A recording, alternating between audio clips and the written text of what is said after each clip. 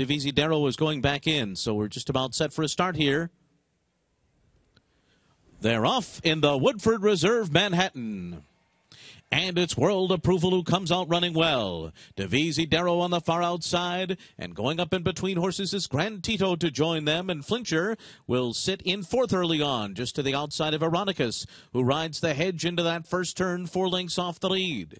And then it's Oathkeeper on the outside, followed by a ground-saving Big Blue Kitten, who's down toward the rails 7 lengths behind in the early stages here. And then it's back to Slumber, and last of them all, and slow out of the gate is Triple Threat. The first quarter is up in 23-4. On to the backstretch, World Approval and Julian Leparoux on top, with Grand Tito running in second. Divisi Darrow is third on the outside. Ironicus is down toward the rail. The heavy favorite Flintshire moves up alongside of him. And outside those two, it's Oathkeeper, now moving up a couple of spots and all the way up into fourth outside of Divisi Darrow.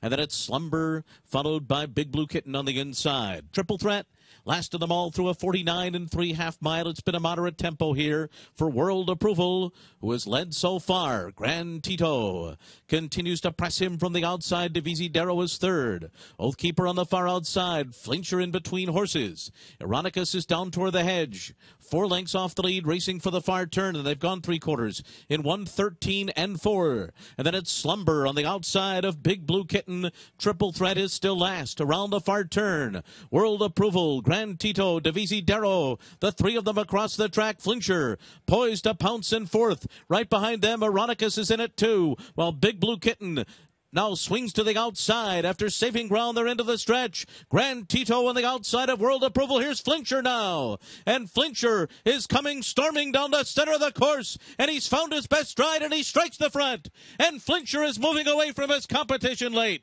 Flintshire comes to the United States and wins the Woodford Reserve Manhattan by 2.5 lengths.